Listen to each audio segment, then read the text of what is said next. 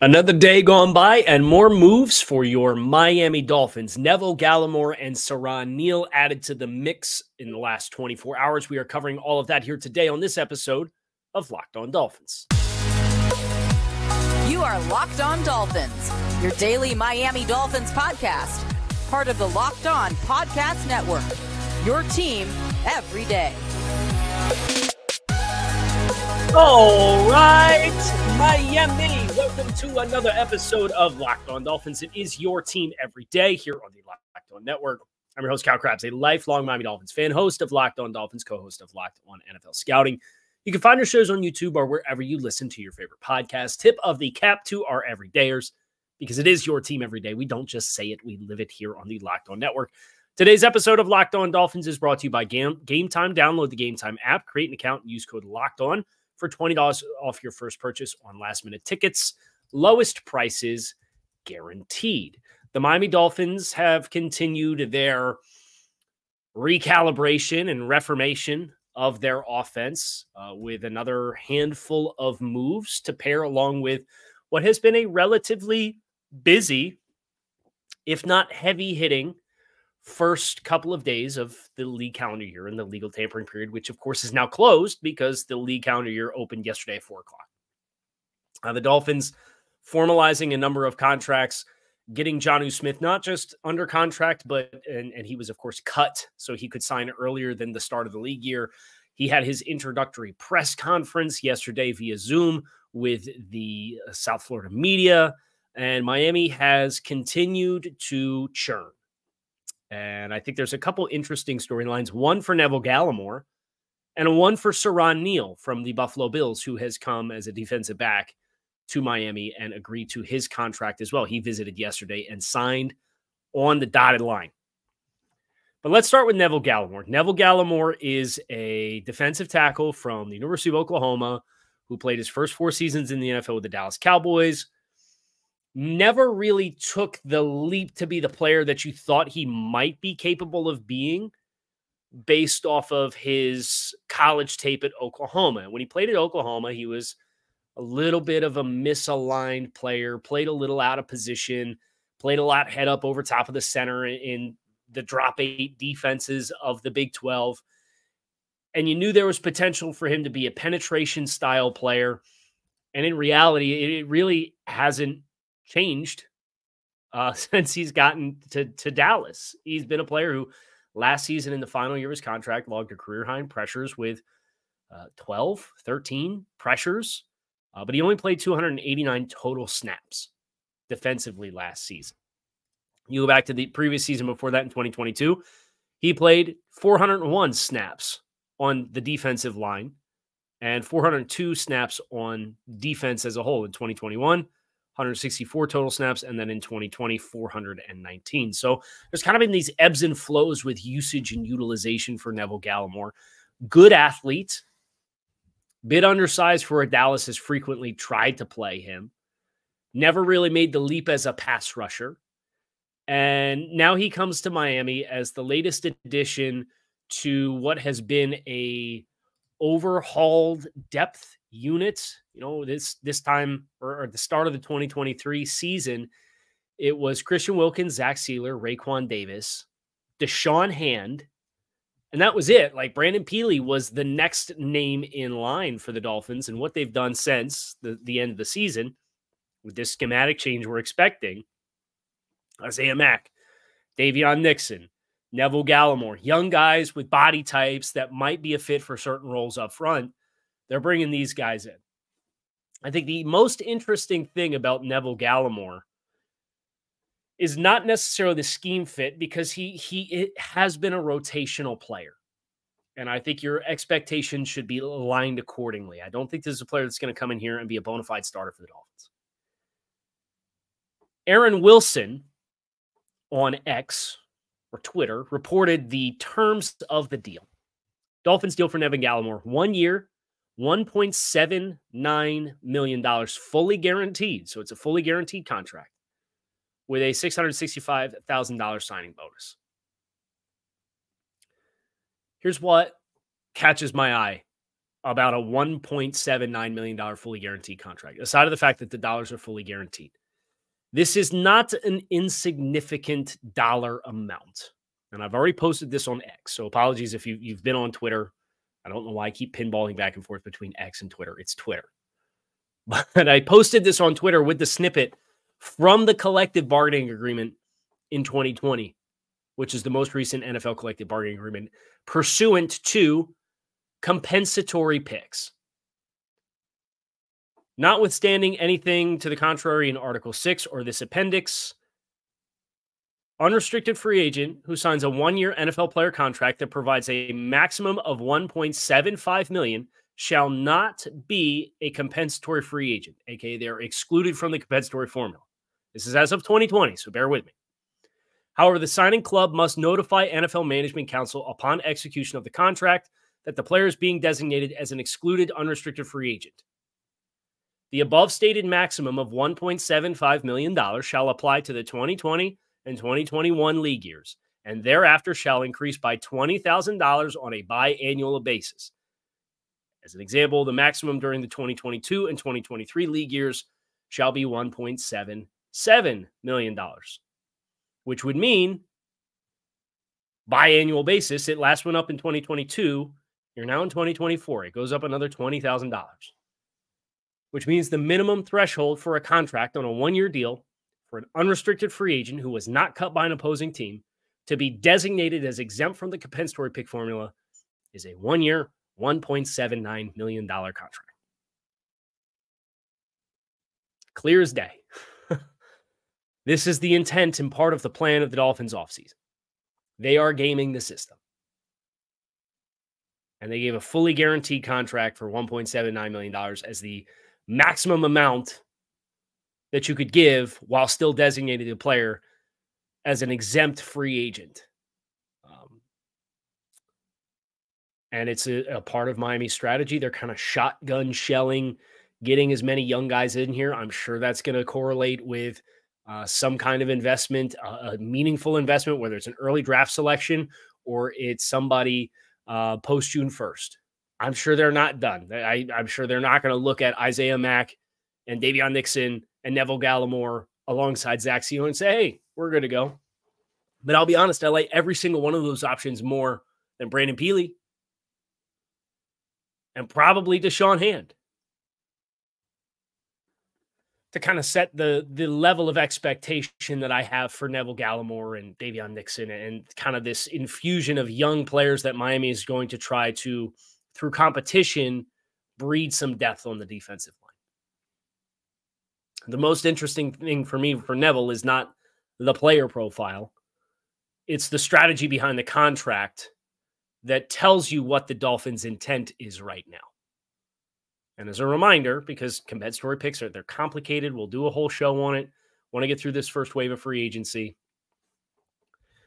The compensatory window runs from now, or yesterday, through the Monday after the NFL draft for players who were expiring contracts and not cut from their previous contract with a new team. Siran Neal was cut from his previous team, which was the Buffalo Bills. We're going to get into that next here on this episode of Locked On Dolphins. So stick with us. If you love concerts or comedy or theater or sporting events, Game Time is the ticketing app for you because they give you complete peace of mind with your purchase. You could see the view from your seat before you buy, so you know exactly what to expect. All in prices that show you your total up front, so there's no surprises when you put those tickets into your cart and go to checkout. And you can purchase tickets in just a few clicks from your phone. And it is easy to purchase and have tickets delivered directly to your phone. They are obsessed with finding you ways to save money on your tickets. They have deals on tickets right up to the start of the event and even an hour after it starts. It is the place to find last-minute seats. And the Game Time guarantee means you will always get the best price. If you find tickets in the same row and section for less, Game Time will credit you 110% of the difference. Take the guesswork out of buying tickets with Game Time. Download the Game Time app, create an account, and use code LOCKEDON for $20 off your first purchase.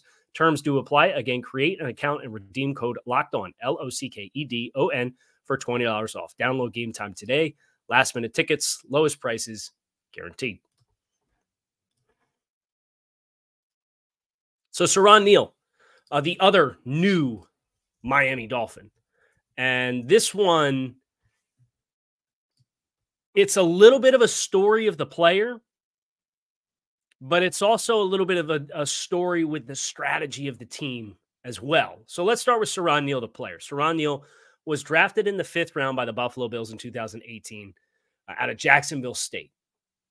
He's going to be 30 years old in August. Your expectations should be aligned accordingly. This is a player who this past season for Buffalo played 45 snaps on defense. He also played 330-something snaps on special teams. In 2022, just to wind back another year, you had 2 snaps at free safety. You had 4 snaps as a wide corner.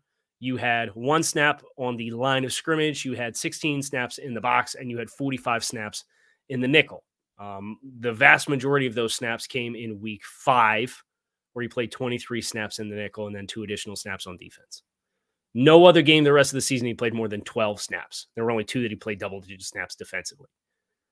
But he played over 320 snaps on special teams. So this is a core special teams type of player in Siran Neal. He's big. He's physical. He's not the fastest guy, but he is going to make his hay 1,000,000% with covering kicks, on kick coverage, on kick return, on punt coverage, on punt return. When you talk about 4 core special teams players, both kick game and kick coverage, on kickoff and punt. This is an investment in that type of player.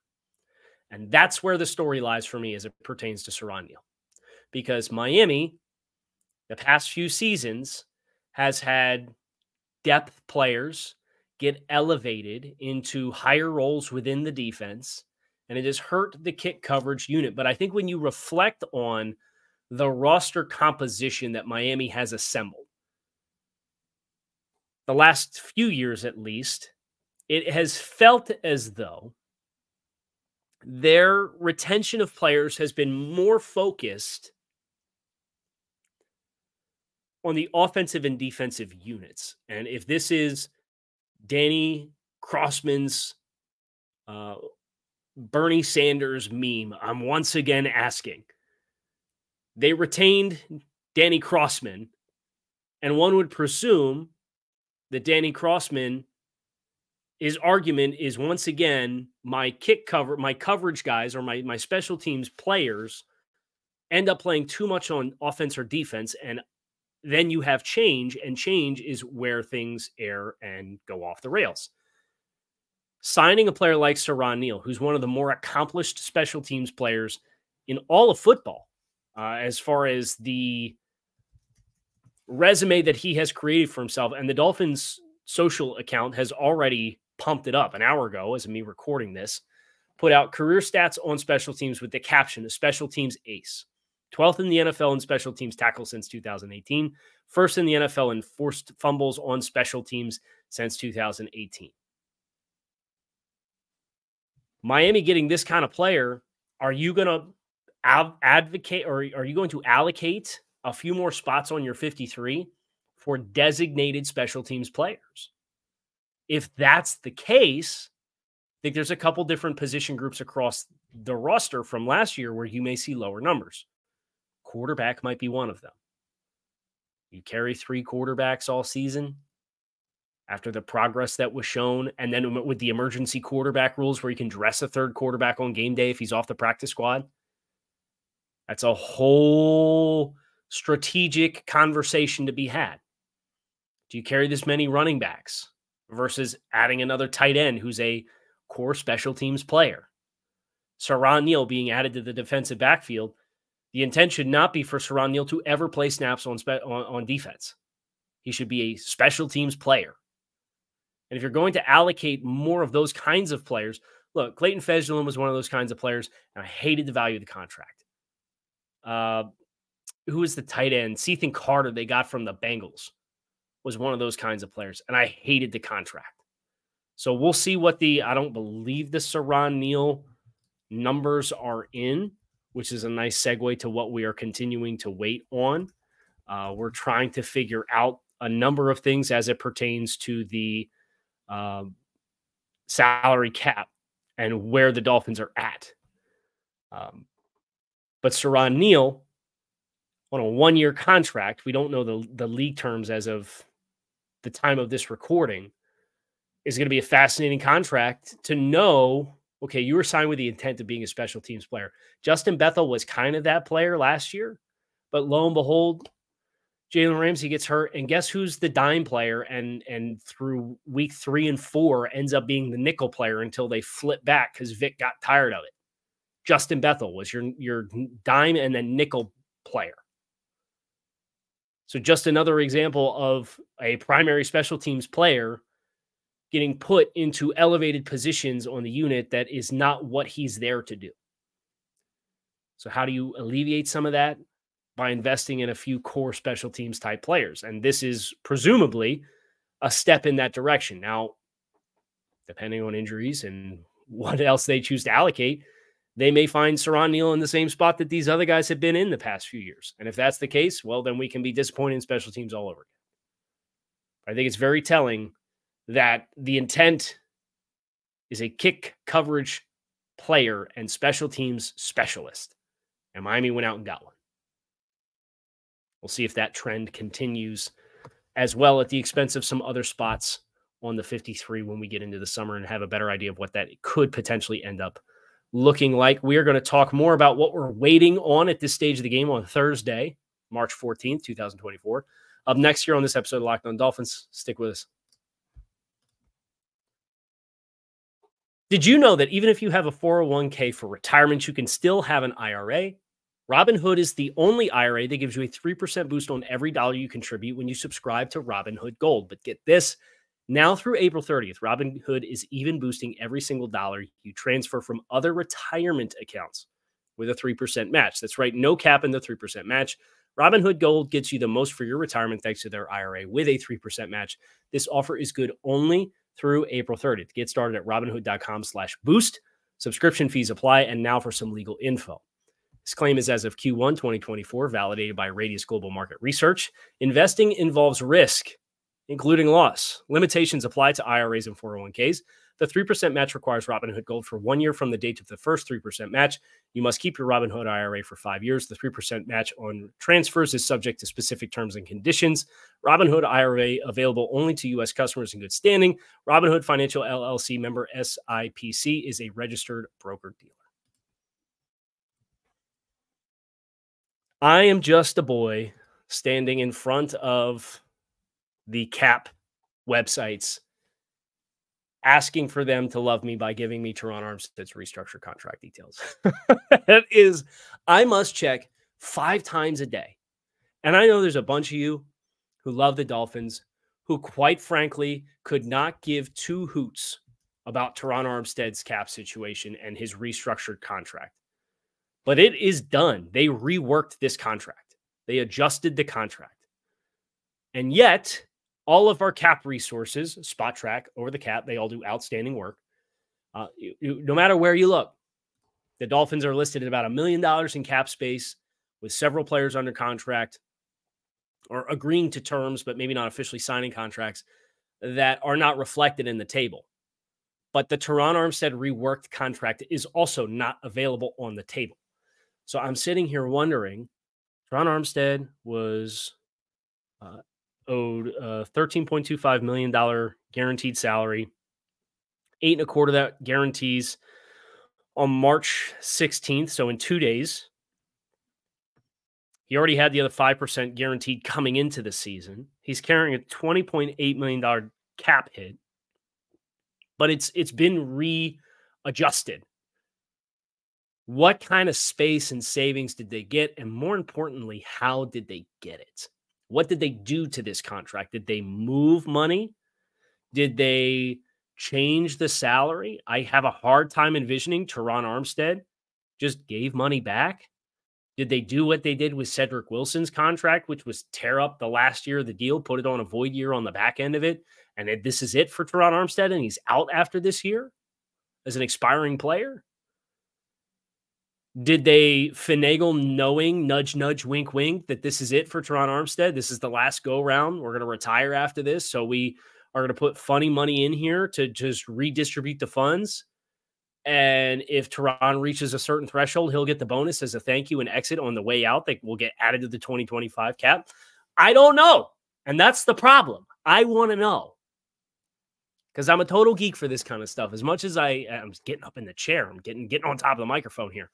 As much as I joke about not being a math guy, a lot of this is the strategy elements of the offseason that I find the most fascinating, because there's interest for the player, there's interest for the team, there's different avenues to take. There's the PR element of it. There's the politics of it, all of it. And I'm not suggesting that specifically for Teron Armstead. That's every contract negotiation for every player in the league. And how you balance all of that is one of my favorite elements of this time of year. And we do not have it. I'm waiting for it. But we don't have the details. And I literally just pulled it up right now. It's 11 o'clock on Thursday. I don't have it there either. But we did get some other contracts that have come in, including Jordan Brooks. We got this contract. And here's what I can tell you about Jordan Brooks and his salary cap implications. He signed a deal. The base value of the contract was an average of $8.75 million per season, 3 years, $26.25 million. He got a signing bonus of $8 million and change. And then he got an additional fully guaranteed of $9.5 million. So it's about $16 million in guaranteed money on this contract. It is a 2-year commitment for Jordan Brooks.